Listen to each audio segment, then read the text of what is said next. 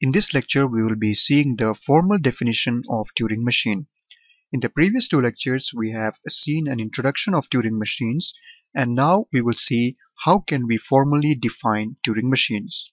So, a Turing machine can be defined as a set of 7 tuples, namely Q, sigma, tau, del, Q0, B, and F. Now let us see what these tuples mean.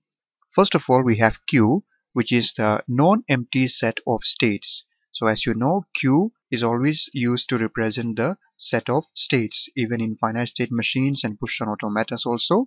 Q was the tuple that is used to represent the non-empty set of states. So that is the same even in case of Turing machines. And then we have sigma, and sigma also, just like the other machines that we have, it represents the non-empty set of symbols, or we can say it is the set of input symbols that we have in our Turing machine. And then we have tau. Now tau is something different from finite state machines and push-on automata. And what is it? It is a non-empty set of tape symbols. So when we studied the introduction of Turing machines, we saw that Turing machine has something known as the tape. What is a tape? It is a infinite sequence of symbols. So those symbols, that means the tape symbols, they are represented by this tuple tau. So it is a non-empty set of tape symbols. And then we have del, which is the transition function. And we know that transition functions are there even in finite state machines and push-on automatas. And they are defined in different ways according to how the machines work. So in case of Turing machine, we have the transition function del, which is defined like this: Q cross sigma to tau cross R or L cross Q. Now let us see what this actually means. So we know that in Turing machine we have states, and then we have our input symbols, and we also have the tape symbols. And here this means that when we are on a particular state, on getting a particular input symbol, we write something into the tape sequence, and we move either right or left on the tape, and then we go to the next state. So that is what we mean by the transition function del in Turing machine, because that is how the Turing machine actually takes transition from one state to another. So this will become more clear when we take our examples. And then we have Q0, which is the initial state. So Q0 is the initial state or the starting state. And then we have B, which is the blank symbol. So if you have seen the introduction of Turing machines, which I have already discussed, we saw that in the tape we have a special kind of symbol known as the blank symbol. And what is the blank symbol?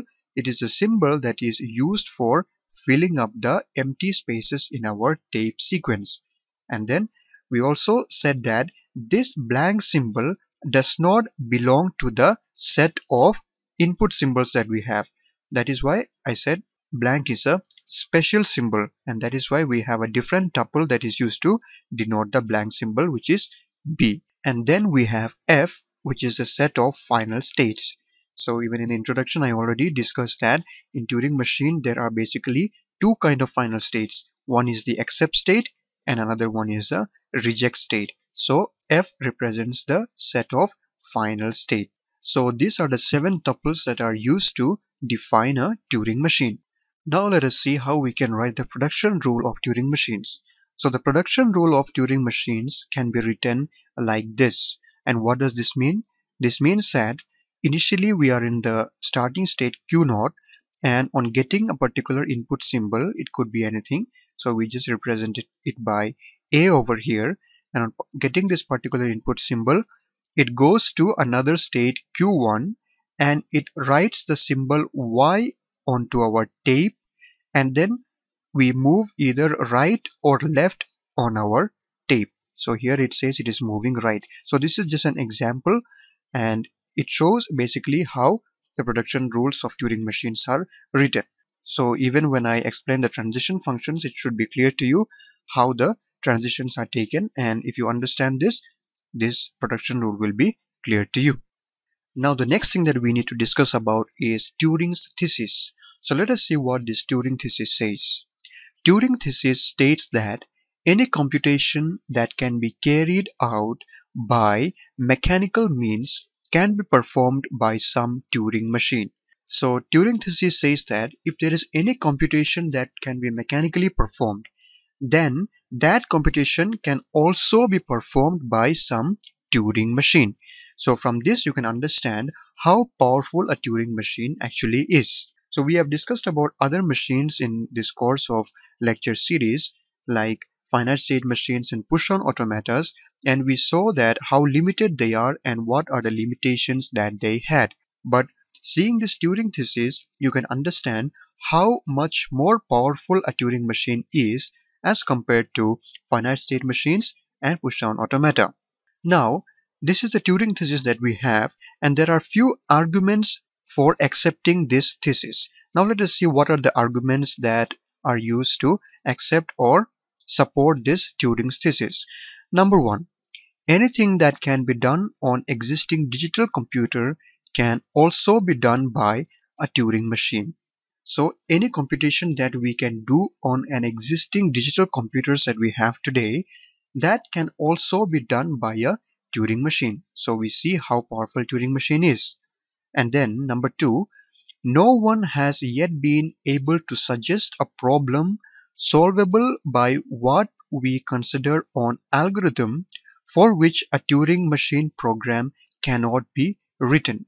So this means that if there is a problem that you have, and if you are able to write an algorithm for solving that problem, then you will also be able to design a Turing machine program which can be used to solve a same problem. So till now nobody has been able to suggest any such kind of problem whose algorithm can be written but cannot be solved by a Turing machine. That means if you are having the algorithm, if you are able to design the algorithm for a problem or for solving a problem, then that can also be solved by a Turing machine.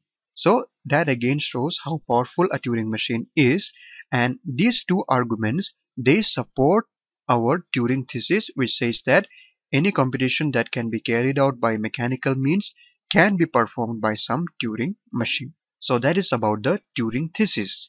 Now let us see what are the languages that can be accepted by a Turing machine.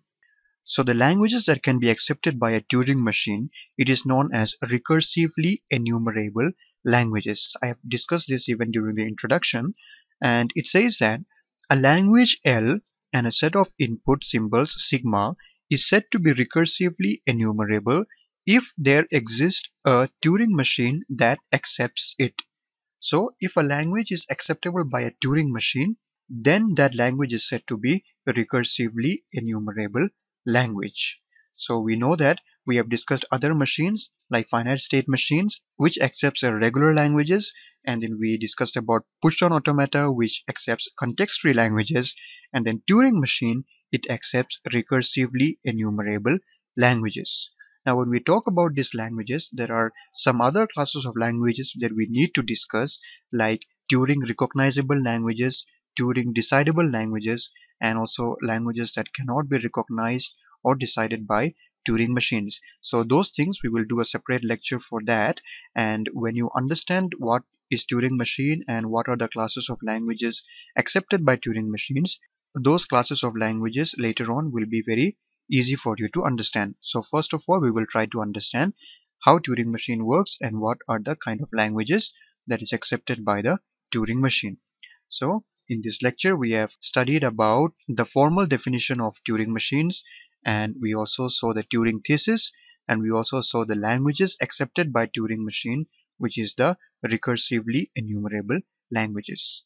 So from the next lecture, we will be taking examples of Turing machine where we will see how Turing machines are designed and how they actually work. So thank you for watching this, and see you in the next one.